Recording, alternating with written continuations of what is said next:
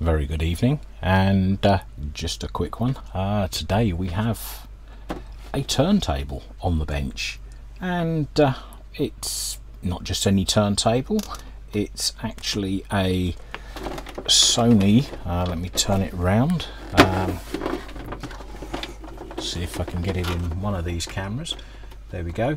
It's a Sony PS LS60P, and this came from a reuse shop, and it's basically a turntable from a hi-fi system that used to power the turntable by itself without sort of using standard sort of plugs or anything. So let me just show you the wiring at the back.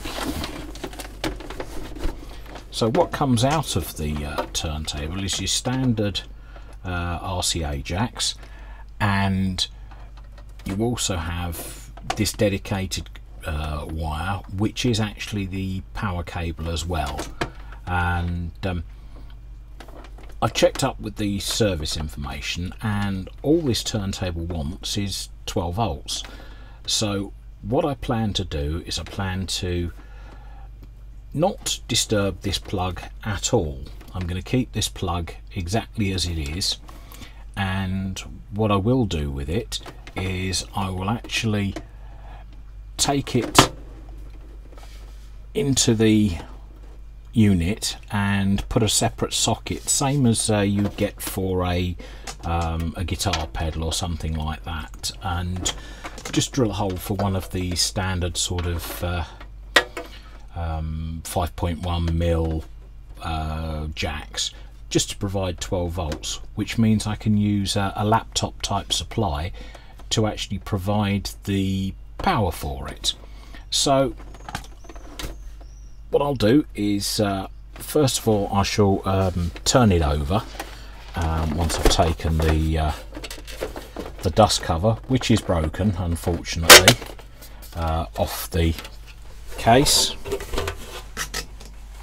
Put that down to one side, and the platter. Now it is a belt drive turntable, there is a belt in there. How good this entire thing is, I don't know. Originally somebody sent it to the tip, and the guys at the tip tend to grab things and resell them, so that's where I got it. So what I'm going to do is going to have a look. The stylus itself looks okay. I wouldn't say it looks brilliant, but it looks reasonable. And I'm going to turn it over, and I'm going to take out all of the screws that are marked with the arrow, which is how you get it apart. Now on the bottom you do actually have speed adjustment, so you can actually set the speed accurately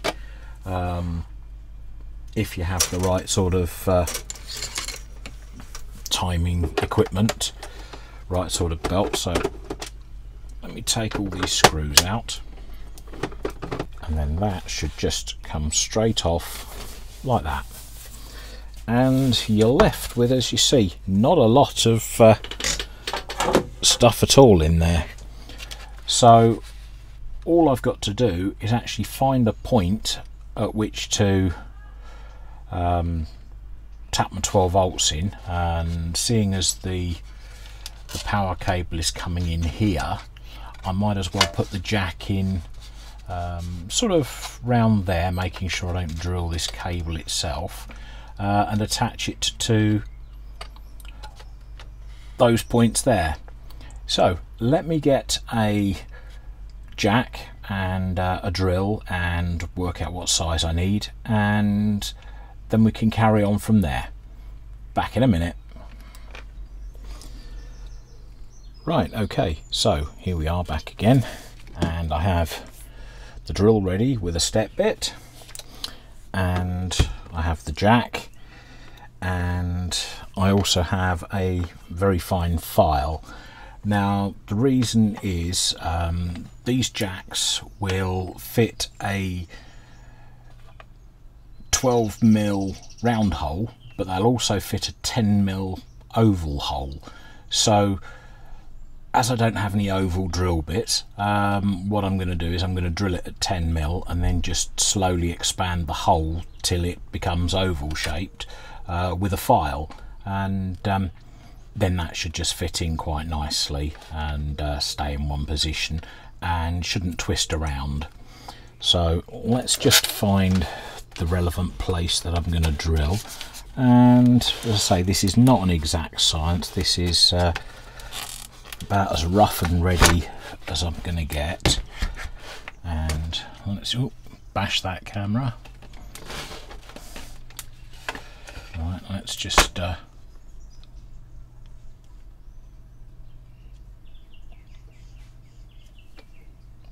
right, so we want to be about there, and the 10mm one is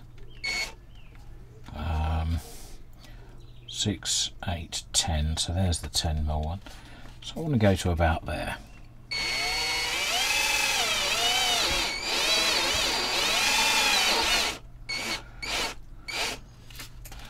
One more.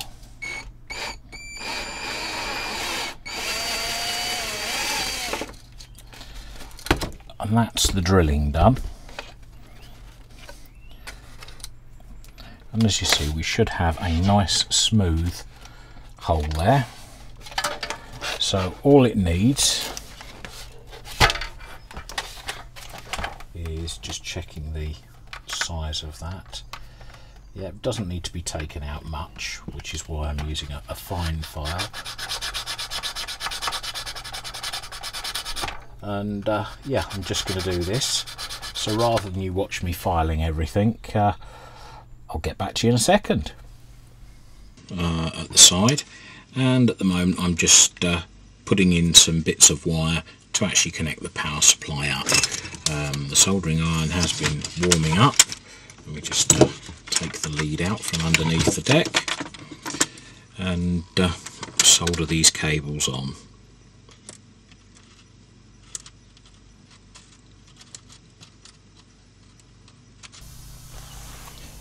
Okay, right, now that we're as together as we're gonna be, I think it's time for a final test. So let's make sure selector is on 30 centimeters, which is your 12-inch record. The speed is set to 33. Let's push the start button and see what happens.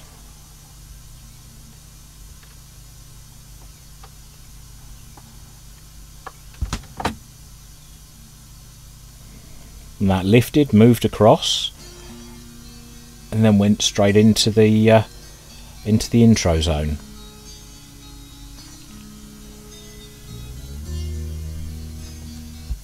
So rather than get a copyright strike, I think we'll stop it there.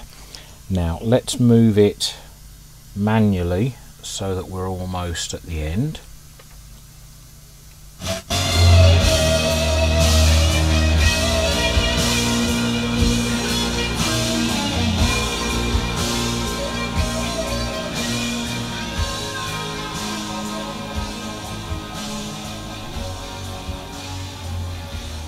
And here we are, we're just on the fade out, just before we go skating to the centre of the record.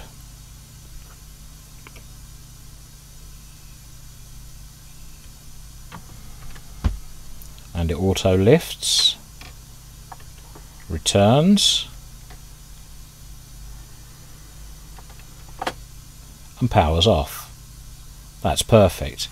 Right, let's do another test. Let's just move it to 17 to pretend that we've got a 7-inch, and just to keep the tracks slightly different, let's turn the record.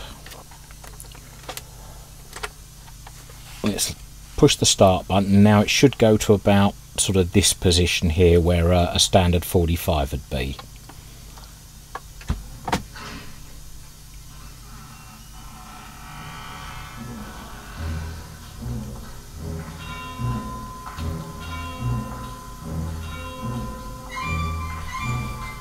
And there it is. Now if I push the stop button,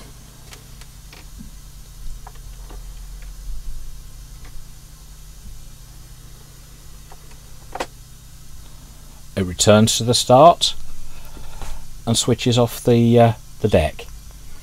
I'd say everything was working. Thanks very much for watching, and we'll catch you on the next video. Bye for now.